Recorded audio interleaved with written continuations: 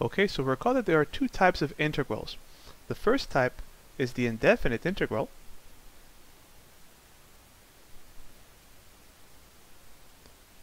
And if you recall, this means finding all antiderivatives of lowercase f. So this will be uppercase f of x plus c, as antiderivatives are unique up to a constant. And again, if uppercase f is an antiderivative of lowercase f, which means that the derivative of uppercase f is simply lowercase f. So that is the first integral that we introduced, the indefinite integral of f of x. So the key word here in this case is the word antiderivative.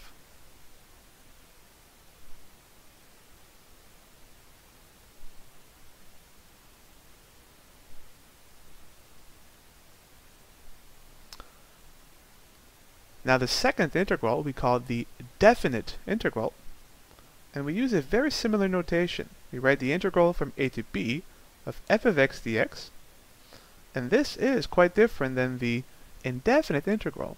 If you recall, by definition, the definite integral of f of x from a to b is the limit of the corresponding Riemann sum. So we let n approach infinity, and recall is the number of rectangles. We have to sum from 1 to n f of xi times delta x.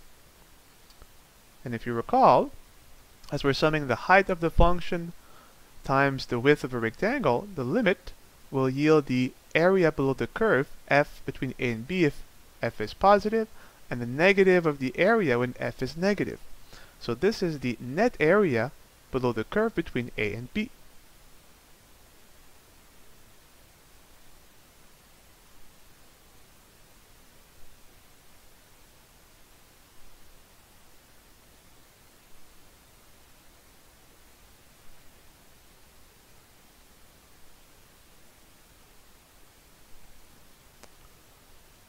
So we have our two integrals. The indefinite integral, finding all antiderivatives to the original function lowercase f of x. The definite integral, from a to b, finding the net area below the curve between x equals a and x equals b. So on the surface, the two integrals are very different. One consists of antiderivatives, the other consists of finding areas under curves. So they look completely different from one another, and yet we're using a very similar notation. So this may suggest that perhaps there's something more going on here. Perhaps there is a connection between the indefinite and the definite integral. And the answer is that yes, there is a connection, and this is quite a profound connection, because we are connecting, and this we will call the fundamental theorem of calculus.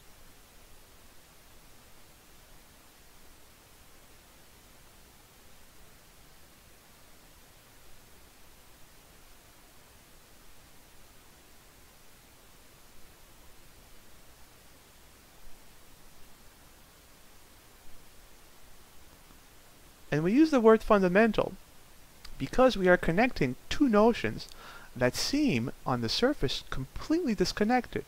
The notion of antiderivatives, right? Finding a function whose derivative is the original function, so essentially inverting the derivative. And in the other case, we're talking about areas under curve. So on the surface, the two notions are completely different. So these two integrals are, again, on the surface, completely disconnected. And what the fundamental theorem of calculus says is that there is a deep connection between antiderivatives and areas under curves. And here's the connection. So we start with the definite integral, so the integral of lowercase f of x dx from a to b. And the only assumption here in this theorem is that lowercase f of x is assumed to be continuous on the interval from a to b. If that's the case, then we can find the net area below f between a and b, again using the limit of the Riemann sum, but we can obtain this net area in a much simpler fashion.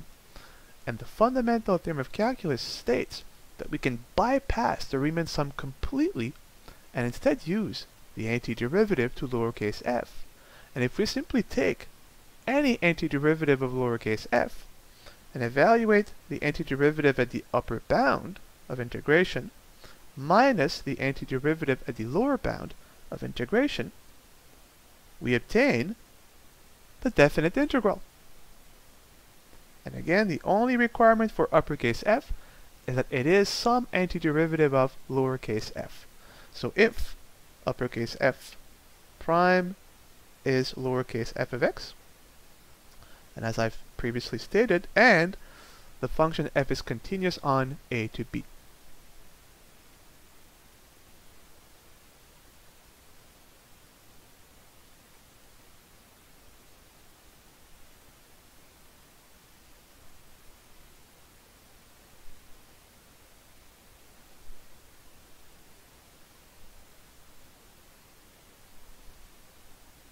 So again, think about why this is such a fundamental and amazing result, and that is for two reasons. First, we are connecting what appears to be unconnected notions. On the left, we're talking about the net area under a curve. On the right, we're talking about a difference of antiderivatives. And yet, with antiderivatives, we can obtain the net area under a curve. So these two notions are deeply connected. And the second, which is a more practical reason, is this provides us a much simpler way to obtain the area under a curve. We can completely bypass the limit of the Riemann sum, and we simply have to find one antiderivative of lowercase f, and if we have this antiderivative, f of the upper bound minus f of the lower bound gives us the area below f of x between a and b. So this is an amazing result for these two reasons.